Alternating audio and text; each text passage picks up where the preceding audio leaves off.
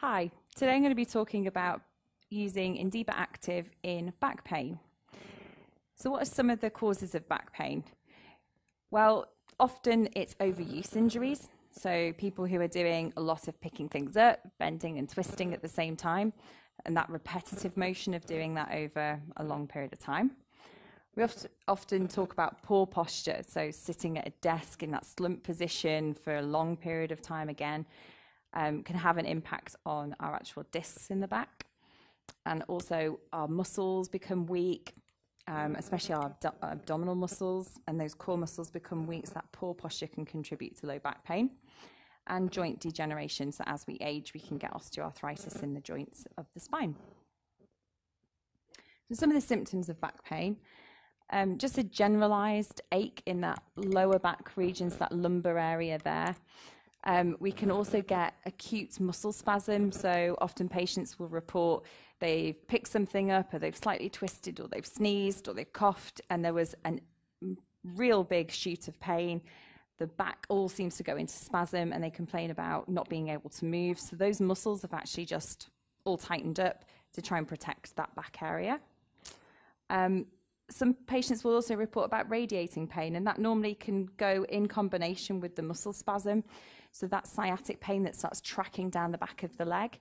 It's really important that you see a physio or a doctor to determine what's going on in terms of radiating pain and sciatic pain. They just need to check a couple of things to make sure that there's nothing more serious going on. But often it is due to the muscle spasm. And also stiffness in the back. So feeling like you can't move properly, you've got a decrease in that range of movement. So what can we do in terms of treatment? We can do a local treatment, so that's anything that's directly working on the vertebrae itself in that real local area in the lower back. So you'll notice that your therapist will always wear a glove when using one of the electrodes. So when we talk about local treatment, we can actually do things where we're holding the treatment, holding the electrode head, and doing our mobilizations directly onto the back, making sure that the other hand isn't touching the electrode, because you want all of that energy from INDIBA to go directly into the patient. You're not wanting to take any of that energy back yourself.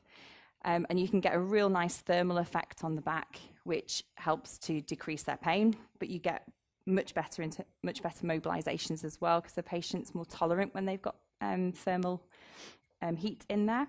You can also do more global treatments. So if you, for instance, have the patient in one of your positions for doing a mobilization on rotational, so you can hold that electrode there and actually do rotations on the patient to again increase the range of movement at the spine and decrease pain.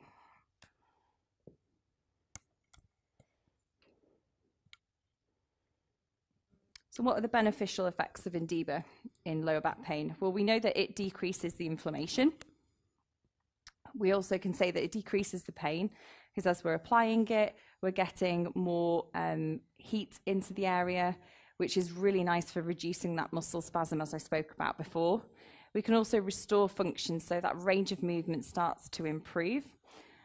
And if it's used as a package of treatment, including obviously the advice and the core exercises that we always do when we are treating lower back pain, it can make for a really, really nice treatment.